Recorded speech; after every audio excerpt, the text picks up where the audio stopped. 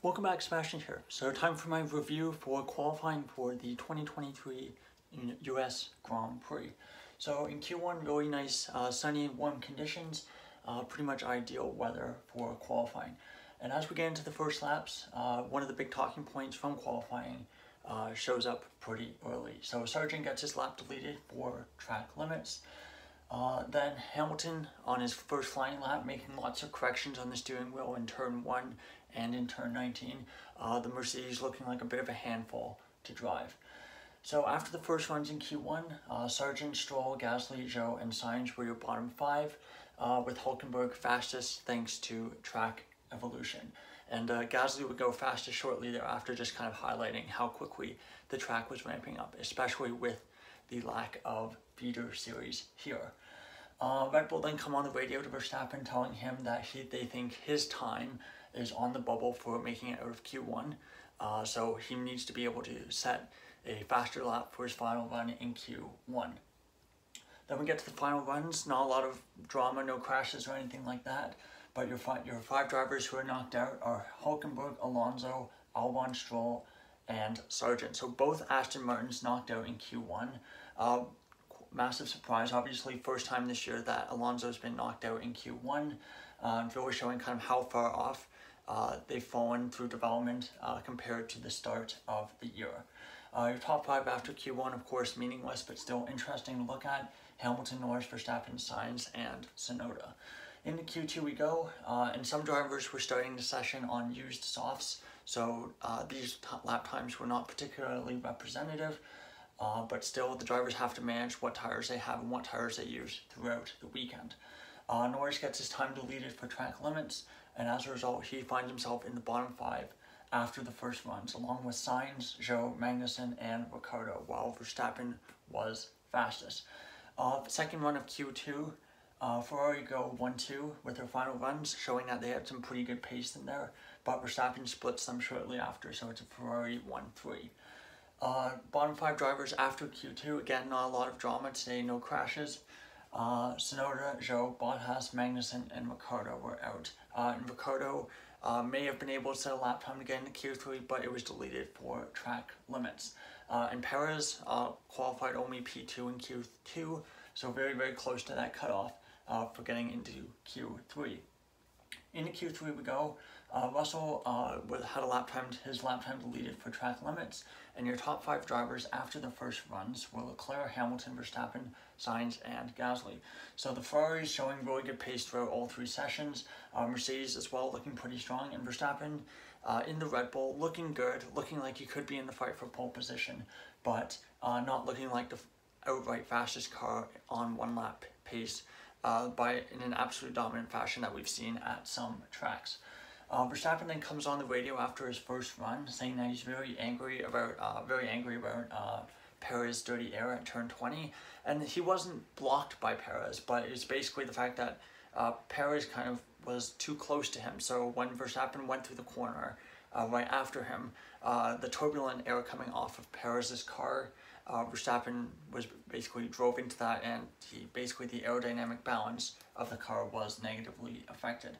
But into the final runs we go. Verstappen locks up at the first corner, not a great start to his lap, so he sets the yellow sector, but was slightly up on Leclerc's previous time. Leclerc goes fastest, 1:34.723, Norris second. Verstappen then goes fastest by 5 thousandths of a second, but that lap time was deleted for track limits at turn 19. Very, very close, but you could see that all 4 wheels were clearly off the track, and that's exactly what track limits are. I know sometimes it's not fun when a fastest lap gets deleted, but that's kind of the reality of the sport. Piastri also got his second run in Q2 basically deleted, which is why he ends up lower down on the grid for Sunday's Grand Prix. So your top 5, Leclerc, Norris, Hamilton, Sainz, and Russell. So the Mercedes 3rd and 5th, Ferrari 1st and 4th. So taking a look at the grid for Sunday's race, of course we still have we'll have sprint qualifying again tomorrow to set the grid for the sprint later that day.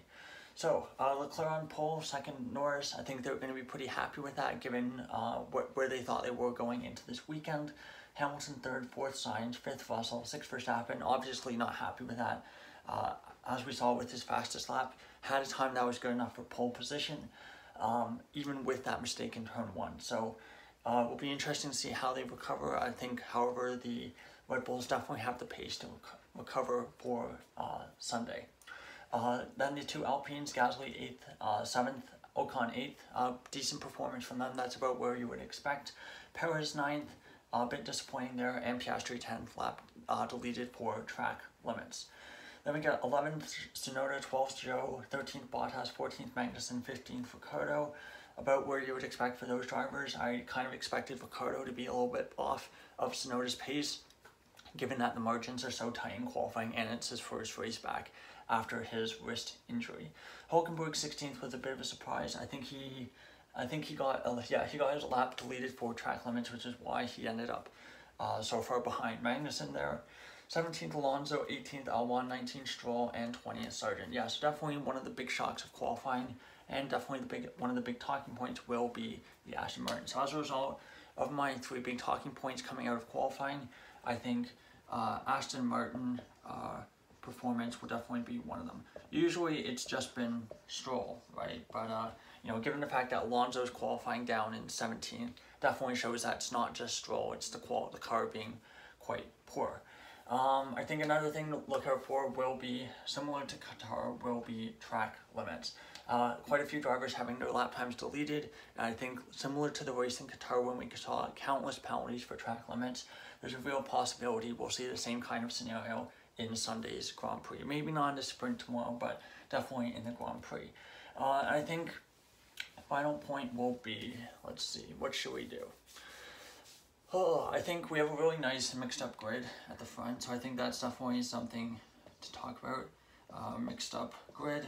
Verstappen's not starting on pole, and I know, as James Hinchcliffe said in the post-race interview, this race has always been run from the front row, so Verstappen's definitely primed to be in a really good position with the inherent pace that we know that the Red Bull has to break that streak. And besides that, it's pretty mixed up grid, so I think, the battle for the even though Verstappen, I think, will still be the outright favorite for the win despite starting 6th, I think the last 2 places on the podiums are really going to be up for grabs between basically anyone from Leclerc, I would say, all the way down to Russell in 5th. I don't think Perez and Piastri are really going to be in the fight starting farther back, and the Alpines I don't think really have the pace to fight for the podium unless, 5 or 6 drivers end up retiring. So there's my review for qualifying. Decent session, not a ton of drama though. And we'll see how things go tomorrow in sprint qualifying. So thank you so much for watching. Who do you think will be, now that we have the result for Sunday's grid, who do you think will be on the podium after Sunday's Grand Prix? Thank you so much for watching, and goodbye.